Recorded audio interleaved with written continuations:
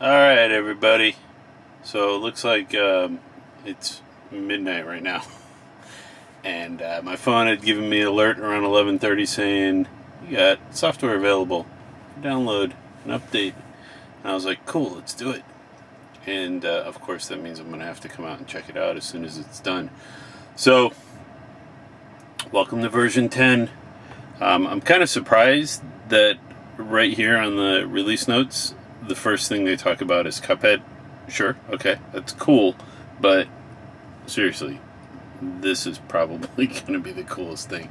And the smart summons, if used and worked well, could be one of the greatest sort of features that this new software has, and if it works well, it's going to probably be a game changer.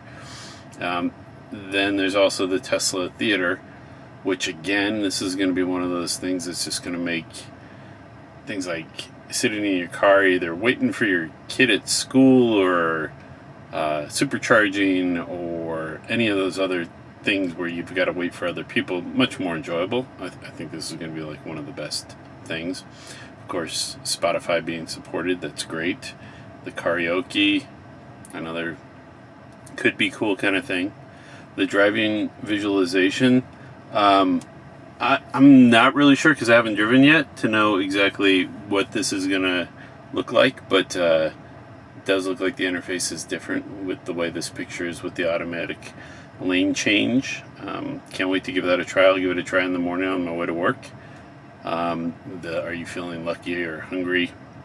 I'm really curious about what the lucky is. I'll give it a couple tries and see what it gives me as a destination.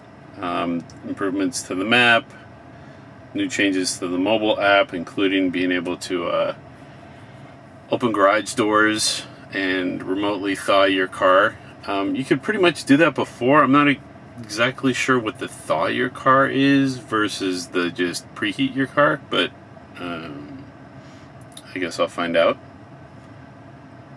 Improvements to the dash cam, which includes rear facing camera, the backup cam. That should be cool. There's a lot of cool stuff. Don't know if you picked up on that.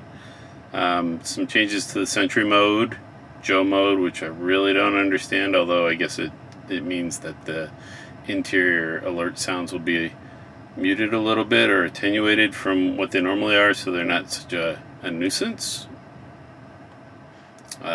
Better details on the software updates, including like what version is now being downloaded, and better status updates on its installation process. The Bluetooth media updates, including being able to have album art show, which will be very nice. 48K audio is another nice benefit. Application launcher, where they've put the phone back on the left side, which will be nice. And driver profiles, more things are, I guess, being saved now, and better feedback, I'll say, as that's going on when things are getting changed to your profile. So, ooh, that's actually kind of cool. So the arcade and the theater.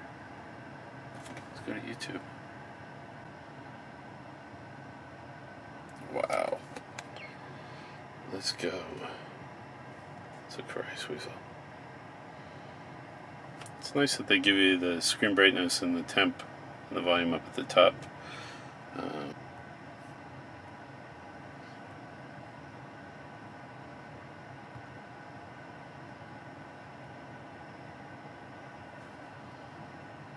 we go.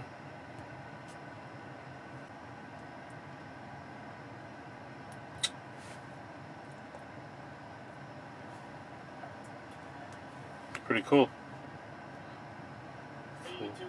Tesla has done it again. They've released a new, so that's kind of neat. They've got a new arcade / theater front end, and you can see there's some cool graphics for the different games. Wow, they got the original Asteroid. Ooh, Super Breakout. That looks like it's right from the 2600. Very cool. Old school game logos. My current favorite. Go ahead, try and beat my high score. And then theater. We've got the Netflix, Hulu, YouTube, and Tesla tutorials. Huh. Wonder what that is. Wow, super bright. Oh, okay. Same things from their website. It just takes you to the Tesla webpage.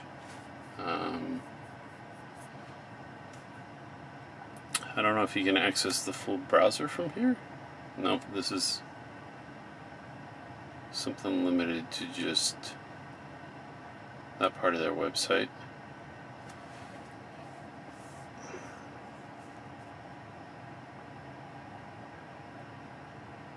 You can probably sign in, yeah. Alright, so we get rid of that. Again, nice.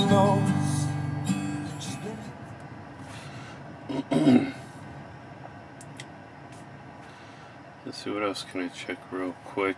Let's look at the new settings for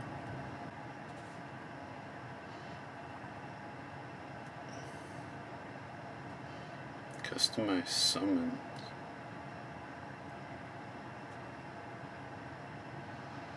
Okay, well, it's kind of the same as it was before. Standby mode. Summons will remain in standby when car is put into park. Don't know what that means.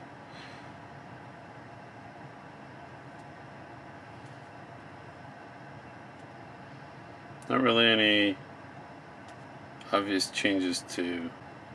That's probably a good screen not to have up there.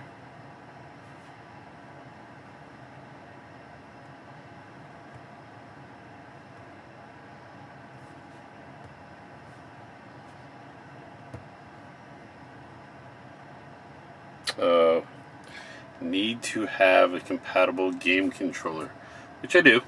I just don't have it plugged in right now, so I will get that plugged in tomorrow.